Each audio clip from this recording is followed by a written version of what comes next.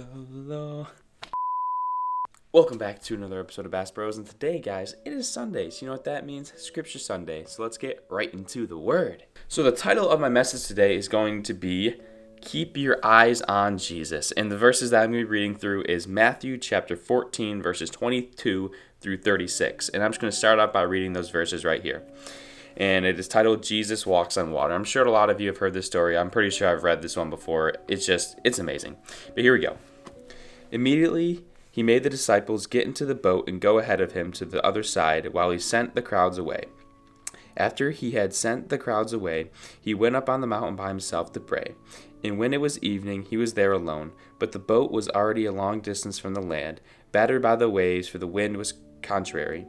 And in the fourth watch of the night, he came to them walking on the sea. When the disciples saw him walking on the sea, they were terrified and said, "It is a ghost," and they cried out in fear. But immediately Jesus spoke to them, saying, "Take courage, it is I, do not be afraid." Peter said to him, "Lord, if it is you, command me to come to you on the water." And he said, "Come." And Peter got out of the boat and walked on the water and came towards Jesus. But seeing the wind, he became frightened, and beginning to sink, he cried out, "Lord, save me." Immediately Jesus stretched out his hand and took hold of him and said to him, "You have little faith, why did you doubt?" When they got into the boat, the wind stopped, and those who were in the boat worshipped him, saying, "You are certainly God's Son." When they had crossed over, they came to land at Gennesaret. Don't know if I said that right. Anyways, let's continue. And when the men of that place recognized him, they sent word into all the surrounding district and brought to him all who were sick. And they implored him that they might just touch the fringe of his cloak. As many touched it were cured. There is so much packed in those little verses right here, but the big idea that I'm going to just focus on out of these verses right here is that you cannot focus on Jesus while you're looking somewhere else. And my big question for you today, and this is a big question for myself, and you don't have to answer it out loud. It's between you and God. You guys know the answer to this one. He knows the answer, and I'm sure you do as well. But what is your wind? Like, that's just the question. What is your wind in this situation that is taking your eyes off of Jesus? As Peter was walking out, he was literally walking on water. Like, just think about that. He was physically walking on water, but he started seeing the wind and got frightened and started to sink. So what is that thing that you hear Jesus say, "Take courage, it is I. Do not be afraid." And he said, come out to me. So what is that step that you're taking out of that boat? So that boat was kind of like a comfort place. Let's think of it that way. The boat, Peter was comfortable in that boat. He's like, yeah, I'm sitting on this boat, you know. Boats, what do boats do on the water? They float. They allow you to stay like afloat and don't sink and don't drown, especially if it's windy. It's probably really wavy, and that's kind of hard to swim in that. So if you were to fall overboard, it probably wouldn't be very good for you either, because it's kind of hard to swim when there's a big storm, and it seems like there's a pretty big storm out there in the water. But Peter was comfortable in that boat. He's like, yeah, I'm sitting here.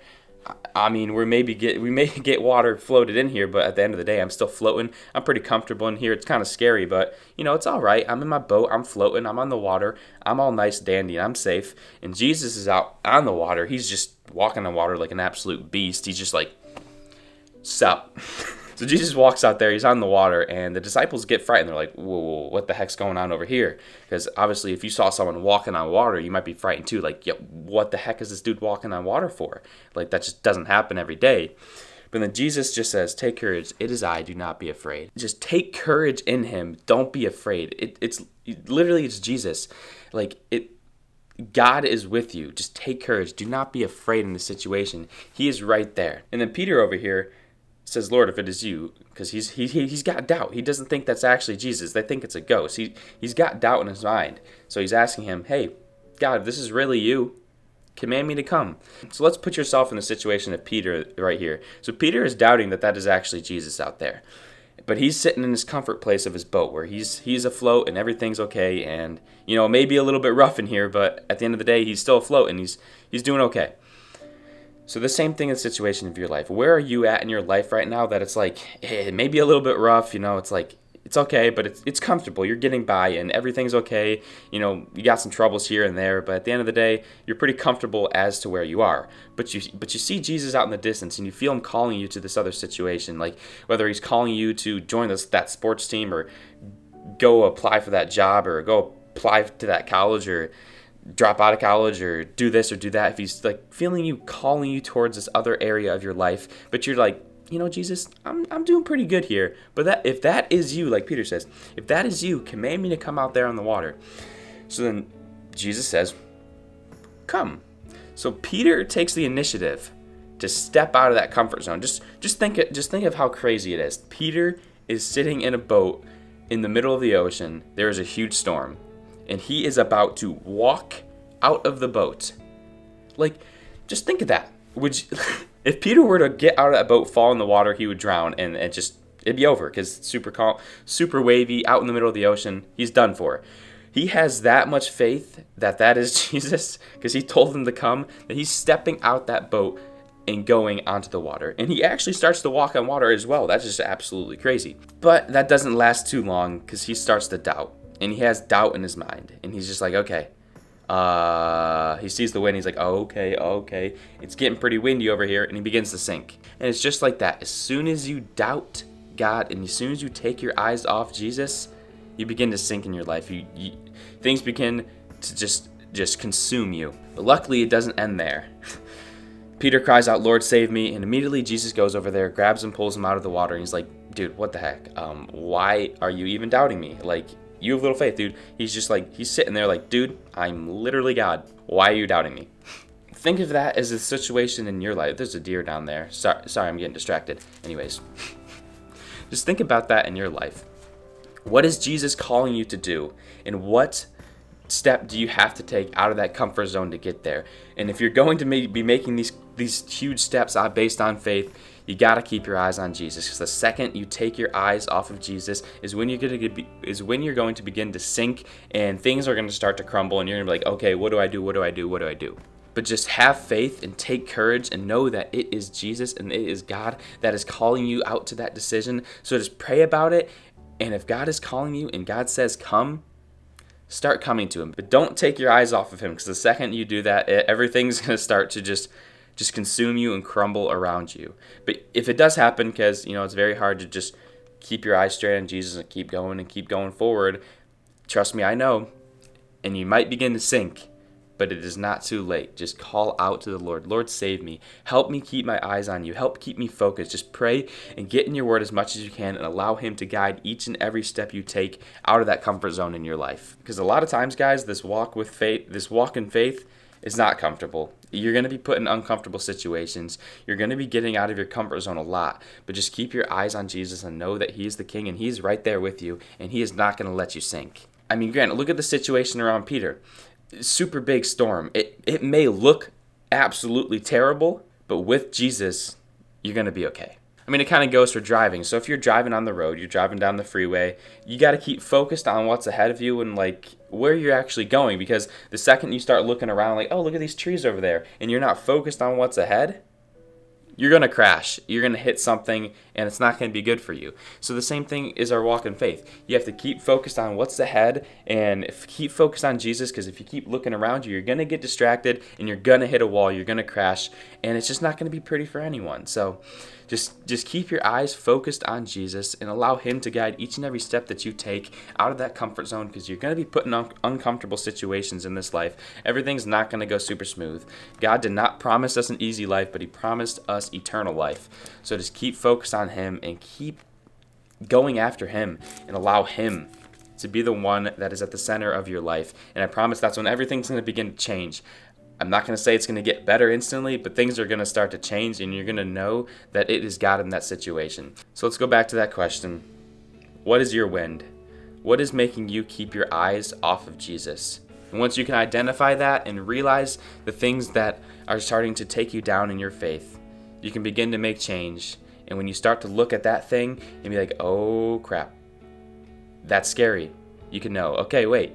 Let's go back to Jesus, because that is happening a lot in my life, guys, is that, I'm just, I don't even know what's going on with me, guys, but it's been pretty rough, and I begin to look at things in my life like, okay, how is that going to work out? Oh, that does not make any sense.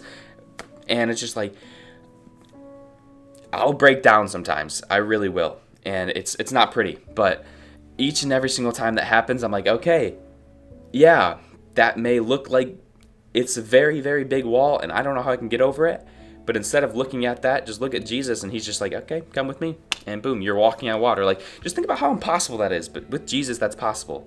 Like, that's as being a fisherman, like being around water, you know, it's like, okay, I can never walk on water. I can tell you that much. I can't do that. So if there's any doubt in your mind, just remember, keep your eyes on Jesus, because he's the one that knows everything. Like, the things that he says here, he meant it. The things that he says in the word, he meant it. That's just like, it's a crazy thing to realize, is that like when Jesus said these things in the Bible, when you read these Bible verses, he meant it. Like, it's not just like, oh, okay, that happened for Peter, I'm kind of lost here. No, he gave us his word because it relates to us as well. It may not be in the same aspect of walking on water, but it does relate to us in the situations in our life that sometimes you're going to have to take that step out of your comfort zone. You're going to have to take that next step. And the only source of thing that you can rely on is Jesus. Because when Peter was taking that step out of that boat, he knew 100% on his own power that he was not going to walk on that water. But the only thing that was going to make him walk on that water was Jesus. So you can be making the biggest decision of your life and realizing that, okay, I am making this step in my life and I am relying 100% on Jesus, because I know that by my own power and my own strength, there is absolutely no way I can make this happen. And when you come to that decision, that is probably the best decision that you can make, knowing that you're fully trusting on him to make that possible for you. It may look scary because all the troubles and all the worries and all the things around you might be like, okay, well, that's pretty scary. How am I doing this? But the second you take your eyes off of Jesus, that's when you begin to sink. So if you're going to make this step on faith, just put all your faith in Jesus, because like I said, Peter 100% probably knew, well, he 100% knew that he was not going to walk on that water unless that was Jesus actually tell him to come out there. Just fully rely on Jesus. Make that decision that you're like, okay, God, I am making this step out of my faith because there is no way that this is possible without you. So if it happens, it's you. It's just, there's no other explanation to it. I feel like I'm making these steps in my life right now, and it's scary. I can tell you that much.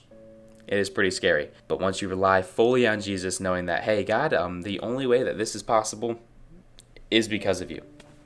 And I'm gonna try my best to keep my eyes right on Jesus. I'm right here with you guys. Like I said, every message that I preach is basically to myself, but I hope some of you also get something out of it as well. I love you all so much.